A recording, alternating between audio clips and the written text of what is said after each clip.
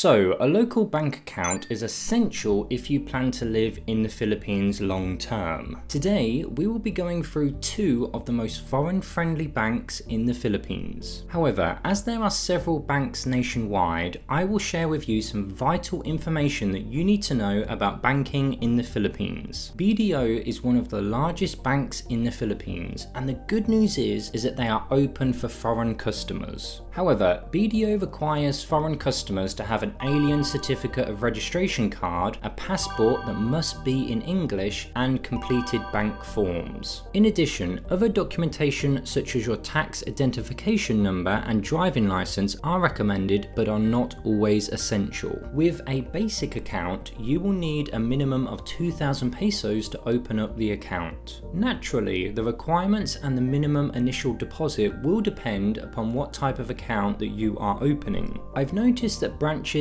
operate very differently depending on the location. Some branches require foreigners to be living in the Philippines for at least 6 months, while other branches do not have this requirement. Security Bank is slightly more convenient due to its online application form, which considers foreign customers. Once you have completed the form, you will need to upload a form of identification and 3 signatures on a white piece of paper. After this, you will receive a callback, usually within a few days, where the customer service agent will ask you for additional details to set up your account. Most accounts have an initial deposit of 5,000 pesos, but the maintaining balance will often depend on the account. So here is some extra information that will help you with banking options and payments in the Philippines. Some banks can be slightly wary about opening a bank account in the Philippines for foreigners. This is especially true in more remote areas and smaller banks. Therefore, having some extra information such as the source of your funds, additional identification, and taking a Filipino with you can make the world of difference. Another piece of information is that opening a bank in the Philippines is not your only option. Many expats use a service called Wise, which is commonly known as TransferWise. Sending money in and out of the Philippines is extremely cost effective and convenient when using Wise,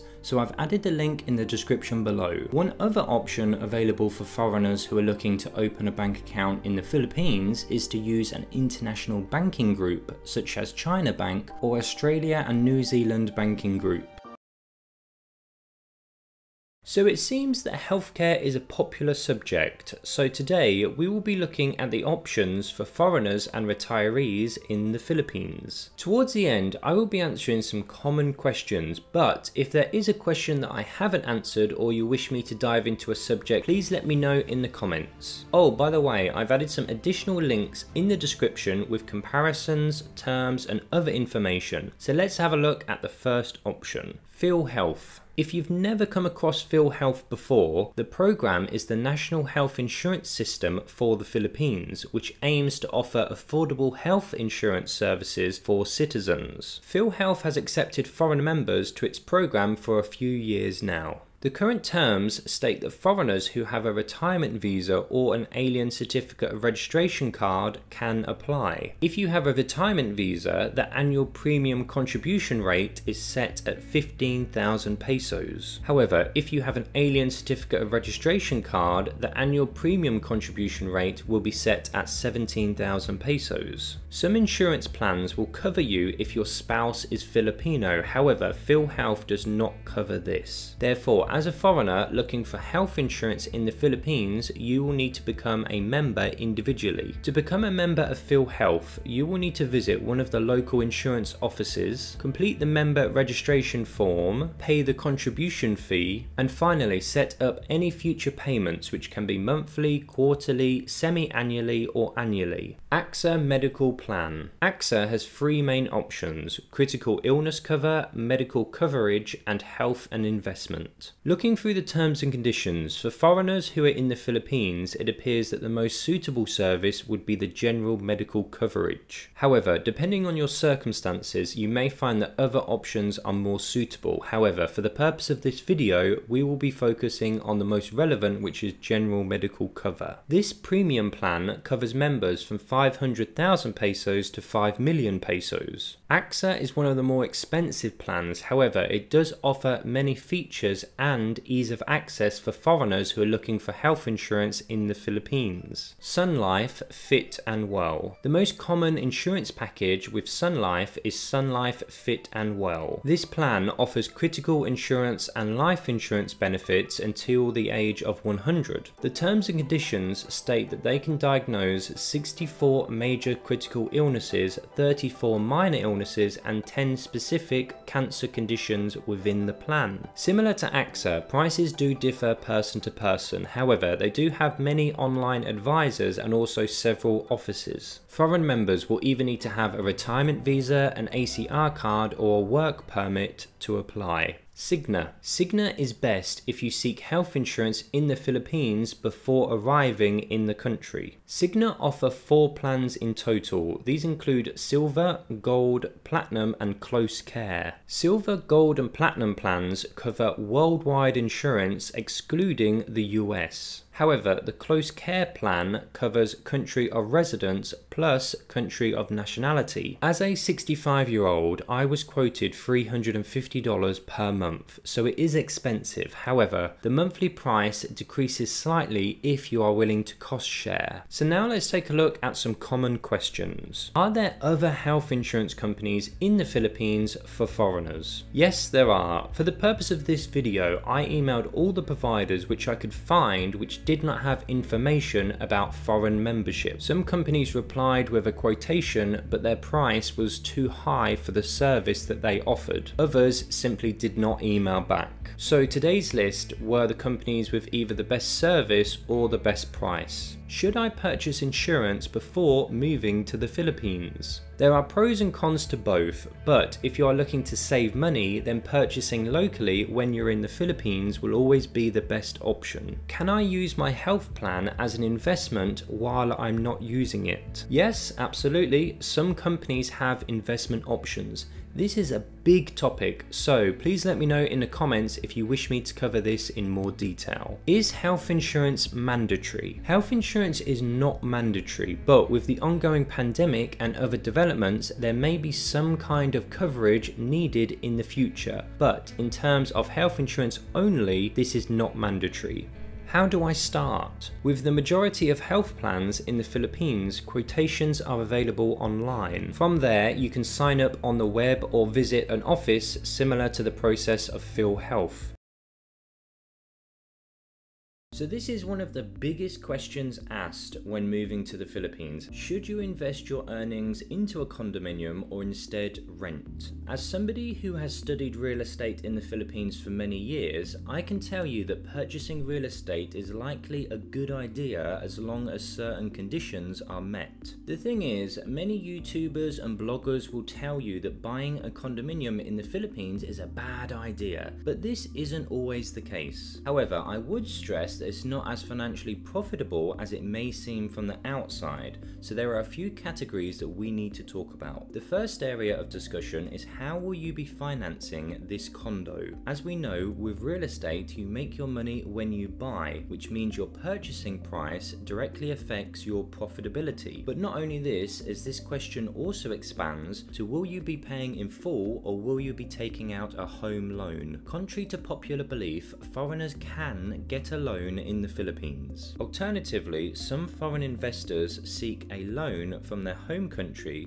so that they're able to purchase a condominium in the Philippines. However, the loan interest will affect profitability if you're renting out your condo each month, so this is one area to consider. The next category dives into your investment goal. This is asking the big why questions. Why are you deciding this location? Why is this condominium better than another? And ultimately, why are you investing? The latter question is the most important. If you're purchasing this condominium for a base or somewhere to live in or for your family in the future, it can be an excellent investment. But if it's solely for financial reasons, this can be slightly more challenging. Many foreign investors have a financial goal to purchase a condominium to later sell in 10 or 15 years. But what many real estate agents don't tell you is that it can be extremely challenging to sell a second or third hand condominium in the Philippines, especially due to the developments and rapid speed of new builds. Think about it like this: as a buyer, you could buy a brand new condominium in the Philippines for 2.5 million pesos or a second hand unit for 3.4 million pesos. On the face value, it's clear to see which is more desirable. This is not to say that it's impossible to sell a second or third hand unit in the Philippines in the next 10 or 15 years. Of course, if the unit is unique or in an accessible location, it can be in high demand. But the Philippines real estate industry has changed a lot, so this is another area to consider if you're planning to sell long term in the future. The third category involves added extras. These extras can be just about anything, and this includes increased condo dues, taxation, or additional fees your condominium will need, such as insurance. These can eat up at your profits, and unfortunately, as the real estate market is competitive, investors must carefully calculate how much this investment will truly cost them. But there is light at the end of the tunnel, and investors, both local and foreigners, do make money in real estate. This will naturally depend on your investment strategy and the unit. Some investors buy during the pre-building stages to flip once the building has been completed. Other investors purchase multiple units in a popular location and use the power of leverage to become profitable. There are many different considerations and strategies that you can implement to make money in real estate in the Philippines. If you are interested in this, please let me know and I'll do a full video on this topic. So as we know, the ultimate question is, should you rent or buy a condo in the Philippines as a foreigner? If you want to purchase a condominium so that you have somewhere to live or other non-financial reasons, then purchasing a condominium in the Philippines is a fantastic idea. On the other hand, if you're purchasing a condominium solely for financial reasons, this can work out well. However, some investors don't make the money that they expect. So doing your own research is always necessary. Renting a condominium in the Philippines is a topic that we have explored. So take a look at this video if you are looking for some extra resources. Naturally, as I aim to keep these videos short and to the point, we haven't explored every single area of real estate. However, if you have any questions or you wish me to cover a subject in more detail, let me know in the comments below.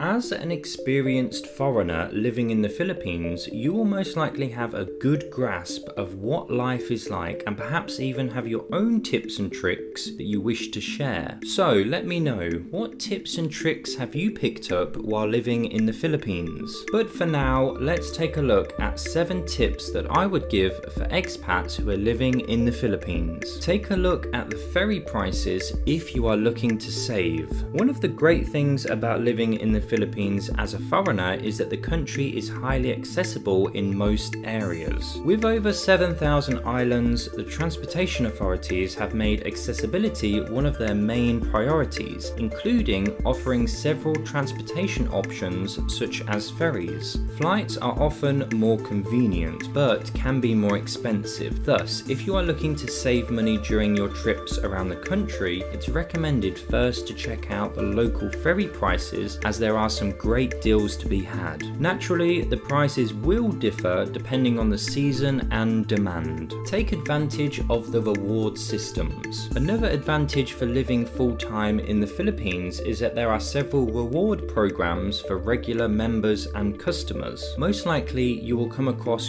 common reward programs such as those found on the Grab app. But Lazada, Robinsons, SM, Smart, 7-Eleven and Vikings all have have reward-based systems. If possible, obtain full health insurance and private insurance. Regular viewers will know that I previously explored the topic of health insurance in the Philippines, but as you are most likely aware, PhilHealth is the national public healthcare system of the Philippines, and even though it's very cost effective, it may not cover you fully compared to private insurances. If you find yourself in and out of hospital frequently, you may find it beneficial to obtain a full health insurance as well as private insurance. This is not something that I have done previously, however, I have heard stories of expats doing this to maximize their protection while living in the Philippines. If investing, choose the Philippines Stock Exchange. After living in the Philippines, you may be interested in financial opportunity in the country. However, as we are aware, there are several scams in the financial world, and business and investment scams are extremely prevalent. Therefore, choosing an investment into the Philippines Stock Exchange is often seen as a much safer investment for foreign investors. Keep an eye on your food habits. Filipino food is amazing, but over the years it has got a reputation as being slightly unhealthy. GMO, sugar, and unhealthy fats are known to be leading properties of local cuisine. Expats who have lived in the Philippines for many years will likely know just how easy it is to gain a little bit of extra weight and become slightly sluggish after indulging in local cuisine. This is not to say that Filipino food is unhealthy, but foods popular with foreigners tend to be slightly unhealthy, thus it's recommended to keep an eye on this to avoid any ill health. When dating, handle arguments carefully. The great thing about dating in the Philippines is that Filipinos have fire in their soul. But one story I've heard repeatedly from friends and acquaintances over the years is about how difficult it is to communicate with Filipinos during an argument. In other words, tempo. As we know, everybody is different, and as much as possible we try to avoid generalization on this channel. So as a disclaimer, I will say that this is not everybody, but it seems in most cases if you annoy a Filipina, she will completely ignore you. In the Western world, we often speak about how communication is important for conflict resolution. This is often where the difficulty arises. As mentioned, this is not everybody, but it's interesting just how many independent stories I've come across over the years. Start a side project or a side hustle.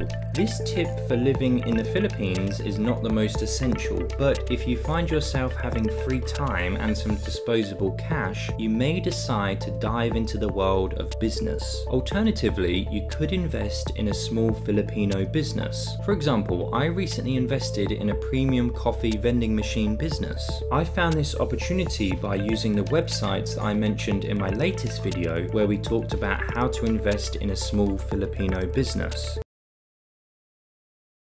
If you have some experience living in the Philippines, let us know your knowledge and what advice you would give for first-timers in the comments below. So let's take a look at 7 tips for living in the Philippines for the first time. Obtain local health insurance. Healthcare costs in the Philippines are not the most expensive in the world, but they can soon add up, and thus, unless you have a large pot of disposable income, it's often a wise idea to obtain local health insurance in the Philippines. There are pros and cons to obtaining health insurance locally rather than international insurance, but mostly foreigners living in the Philippines will find that obtaining local health insurance is more convenient and much cheaper. If you are trying to keep the costs down, one cost-effective option is PhilHealth. This is a nationwide project that is open to both locals and foreigners. If you are interested in more information, I would recommend visiting our full guide on health insurance options for foreigners who are in the Philippines. Get hold of an ACR card after 59 days. This small card is a microchip form of identification similar to that of a credit card, but can be very useful when living in the Philippines for the very first time. Once you have been set up in the Philippines, you will likely have a list of priorities, and one of those priorities may be obtaining a local bank account. Main mainstream banks will require an ACR card before opening a bank account for a foreign visitor. There are also other benefits of owning such a card. Research the common scams. Scams are incredibly popular in the Philippines, and several websites and government announcements have covered this subject in detail. These scams can be anything, such as the taxi scam, which is common in Manila, the romance scam, or the investment scam. These topics have been heavily documented and mentioned previously, but let me know if you wish me to investigate a particular scam or cover this in more detail. Arrange a real estate meeting before traveling. One of the best tips I would give for living in the Philippines for the first time is to network with local real estate agents. Of course, this is not essential, but it can help speed up the process of renting a unit when you arrive in the Philippines. Additionally, you will find that different types of agents will have different types of property, and therefore networking with a few independent agents often works very well if you are looking to get the process moving as soon as possible. Get vaccinated for COVID, malaria, hepatitis, and so on. Vaccines are a slightly difficult topic as not everyone will need every type of vaccine. Before I arrived in the Philippines, I decided to get the latest vaccines. From memory, this was malaria and hepatitis. But similar to health insurance, this is not essential, but it is often recommended by medical professionals. Fortunately, some fantastic websites outline what vaccines you may need when traveling and living in the Philippines, and I've added these in the description below. Stay within the cities for an easier journey. When looking at tips for living in the Philippines for the first time, it has to be said staying within the city is a fantastic idea if you are looking for an easier lifestyle. This is because city life is more accessible and there are plenty of options for all different lifestyles within the cities. Living outside of the city or in the provinces is also a fantastic option, but if you are brand new to the Philippines and you enjoy your comforts, it's often recommended to aim to stay within the cities. From reading the comments, I can see that many expats live or are planning to live in Cebu City. There are also some other fantastic areas that you may be interested in, such as Iloilo City and Davao City. Have some hidden backup cash. So this morning I published an article about how to live well as a foreigner in the Philippines, and the first section described how important having hidden cash is when living in the Philippines. In that article, I spoke about when I was 15 and I read a book about life statistics. The book mentioned that on average, every 10 years, everybody will experience a major traumatic event in their life. This could be a bereavement, a loss of job, or even a destruction of a home. And even though this information is yet to be something I have verified, it still stuck with me that just about anything can happen to us, and having some sources of backup cash can be very handy in those unpleasing situations.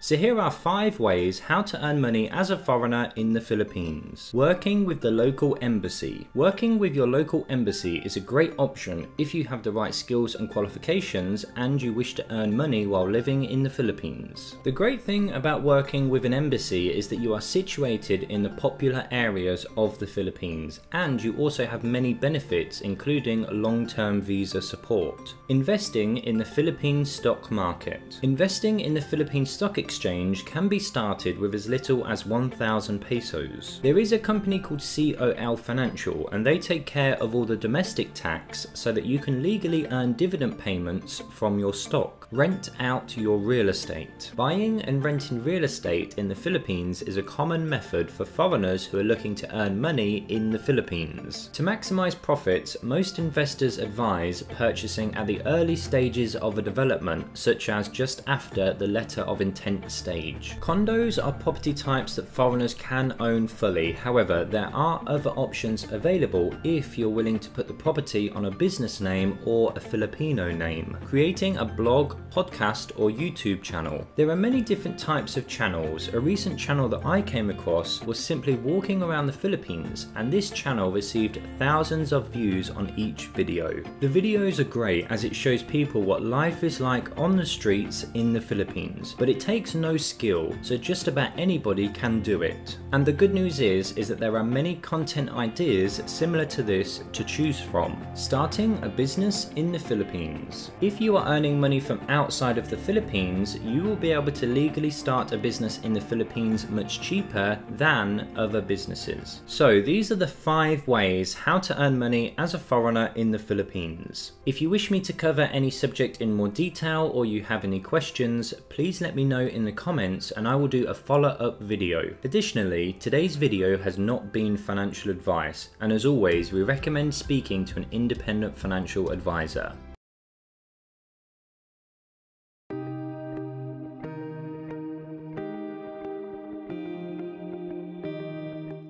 Legally speaking, a traveller can bring up to 50,000 pesos, which is just under $1,000 into the Philippines without prior authorization from the Central Bank of the Philippines. However, if a traveller wishes to bring more cash, they can do so as long as the currency is not in Filipino pesos. The law states that a traveller can carry up to $10,000 or its equivalent in other currency in cash. This includes checks, bonds, etc. But if the traveller wishes to bring more than $10,000 into the Philippines, a written statement must be submitted and approved by the Central Bank of the Philippines. Ideally, a traveller should bring enough cash to support them for the first few weeks. However, if you apply the saving method, which I will mention in a moment, then you will only need enough money for the first 5 to 7 days at most. Nonetheless, budgeting a few weeks is often advisable to be on the safe side financially speaking. This leads us on to the next question of how much money to bring to the Philippines. On average, the living expenses for expats in the Philippines total approximately $1,000 a month. Therefore, if we are aiming for 2 weeks living expenses, which is the amount of money we are going to take into the Philippines, then this would be around $500. However, 2 weeks living expenses may be an overestimation for some. For example, if you already have your accommodation arranged and you are confident that the majority of costs will be taken care of, then you may be okay with budgeting only a few days or up to 7 days. Therefore, a budget of $200 to $250 may be more appropriate amount for your situation.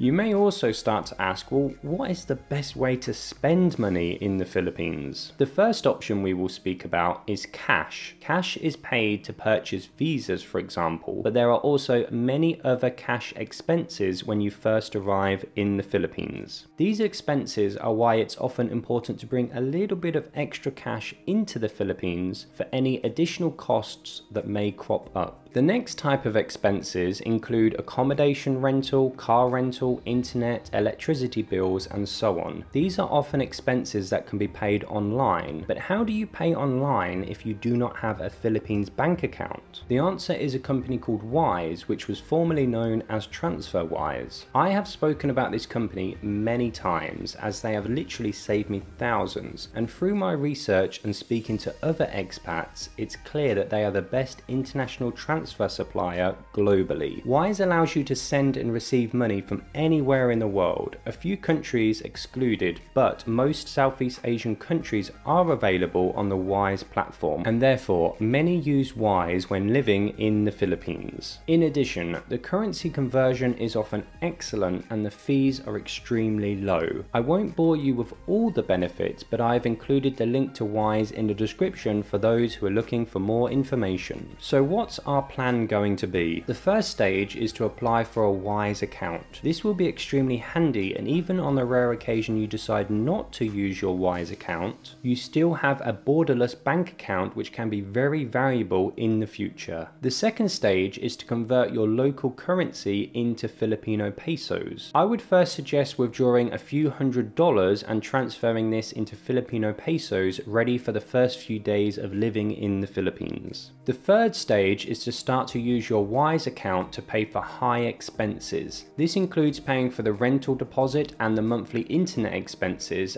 and at this stage you can continue to pay for these expenses through cash and through Wise. However, there is a fourth stage for those who are looking to live long term in the Philippines. And this fourth stage is to obtain a bank account in the Philippines. Previously, I have spoken about how foreigners can obtain a bank account in the Philippines, so I've added the link in the description below. But to summarize, foreigners will often need an ACR card, which stands for Alien Certificate of Registration, and meet the financial requirements. But of course, it's always essential to bring your emergency cards and your bank cards from your home country, which can be used to access your money. But you may find that the fees and the currency exchange are not the best, and therefore using Wise for online payments and or a local Philippines bank account is often the smartest choice.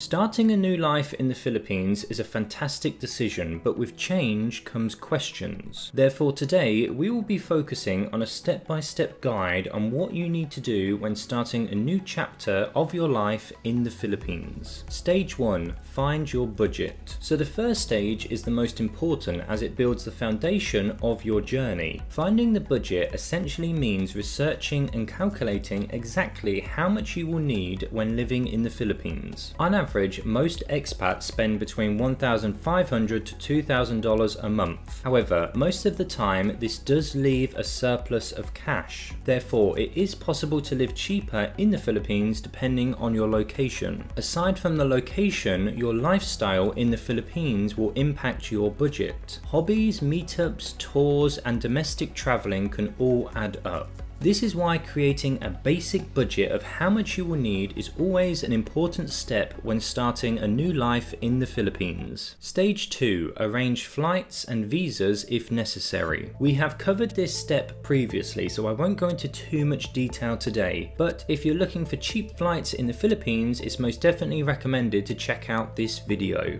Fundamentally, arranging flights and visas at your earliest convenience is often the wisest decision. Stage 3. Locate your funding source. This next step focuses on how you will be getting your money each day. If you have a retirement fund or are receiving income from a business or other sources, how can this be used in the Philippines? Opening a bank account in the Philippines is an option, but if you are transferring large amounts of cash from a traditional bank to the Philippines, you may find the fees exceedingly high. This is not to say that opening a bank account is a bad idea, but at the very beginning it's not necessarily a priority for most. This is because services such as Wise allow travelers to send and receive money in and out of the Philippines with minimal fees. Additionally, you can request an ATM card depending on the type of account that you have with Wise. In the description below, I've added the full link to Wise, and Wise was previously known as TransferWise. Stage 4. Find your property. In stage 1, we investigated your budget. At stage 4, we're also investigating, but instead we turn our focus to real estate. Most travelers find a nice hotel or an Airbnb to stay in for a week or two once they arrive in the Philippines. This allows them to find a nice property within the area. However, you can also find property before starting your new life in the Philippines. There are several real estate property websites in the Philippines, and many agents post their listings on all of these websites. However, looking for the most recent and best deals using Facebook groups is your best option. Many local Filipinos use Facebook when renting real estate, and you will often find the lowest prices and special promotions using this method. Stage 5. Get accessible. Once you've found your property and you are in the Philippines, the next stage is to be accessible. As an expat living in the Philippines, you may decide to rent or purchase a vehicle, or you may decide to rely on public transportation. Of course, both options have their pros and cons, but ensuring accessibility in your new location is essential for the next stage. Stage 6. Find the essentials. So one of the first questions you may be wondering is, what are the essentials? While living in the Philippines, I've discovered that many expats from America, Canada, UK, Australia, etc. have essentials that they need while living in the Philippines. Essentials can be anything such as products, services, or even buildings. For example, a good friend of mine, God bless him, who's now in his 80s, wishes to live close to a hospital, which is his essential place. Others may choose a gym, a convenience store, or even close to a golf course. What I'm saying is that we all have essentials that are important to us. And when we move to the Philippines, it's important to take this into account during the moving process.